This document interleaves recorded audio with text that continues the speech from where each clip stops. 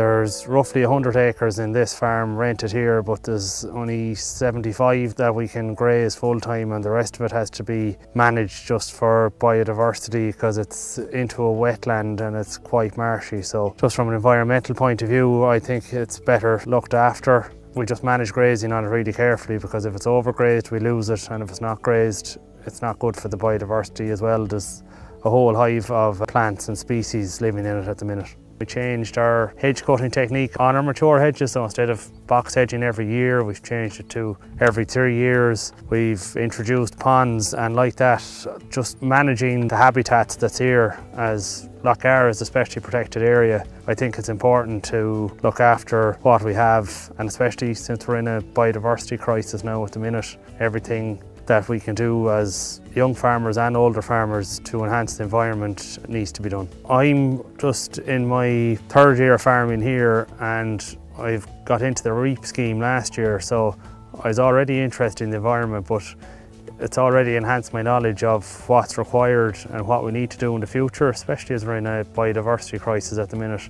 So there was a number of actions that was part of that scheme. We had to examine our boundaries, so hedge lines, tree lines. Then we had to examine our low input pasture, so what biodiversity was in that. So we had loads of different flora and fauna, such as sedges and bird's foot and meadow sweet, and a whole host of different species of grasses and flowers. And then obviously I'm here in a specially protected area, so we have the wetlands in the background as well, so they all had to be fenced off to protect them from livestock, just right along the lake edge. I got great satisfaction out of it, just to see that the results of what you're doing, that you're picking the right animals, that you're researching the breeding that goes into them, and then you're monitoring their performance constantly, and then to see the prices that's reflected, it is quite rewarding. It's meant a great deal just to be recognised for the actions that we've completed in previous years and we are currently doing. We slightly changed the grazing management of the low-lying lands here, so we grazed them off in the autumn really tight, and we'll see the results of it now. We've identified more flowers in it this year than we did last year, so the score is actually higher. I'm also planting another 60 metres of hedges this year, so that's improved my score for this year as well.